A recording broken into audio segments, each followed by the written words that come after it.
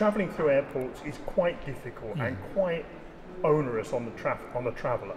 There's all the security checks. Yes, it helps to maintain safety, but does it then become a burden for the traveller? Does it then become difficult for us to travel? I don't think public transport will experience the same way, I would say, and I think it's not even preferable. We should not copy what happened in air transport. First, because when we talk about public transport, we talk about urban areas, about cities, and about numbers which are much more higher. Volume of passengers which is much more bigger than air transport. You know that metro system in the world, for example, they transport 35 times the number of passengers who travels by air transport.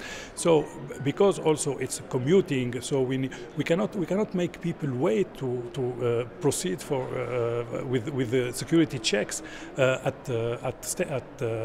stops or at the metro stations. In Beijing, some years ago, they decided to have security checks at the entrance of each metro station. It lasted 24 hours because the queue was so long that they couldn't cope with the demand. But what is important is to make transport stations or the transport vehicles less attractive for those who would like to provoke these acts by also deploying human presence in the stations to check, by also implementing CCTV cameras, so for surveillance, and also by making the stations more attractive for people. What do you see as the future for public transport? How are we going to cope with the increased demand and the increased pressure on our systems?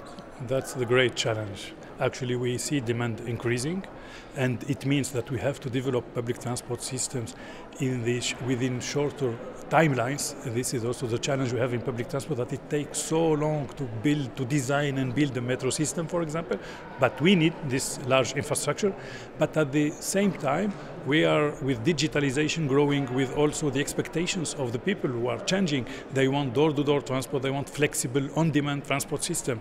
And I think the future is the combination of both, is that we should consider public transport beyond mass transit, and that we integrate between these new mobility solutions and public transport. So, and in this way, we can cover this door-to-door.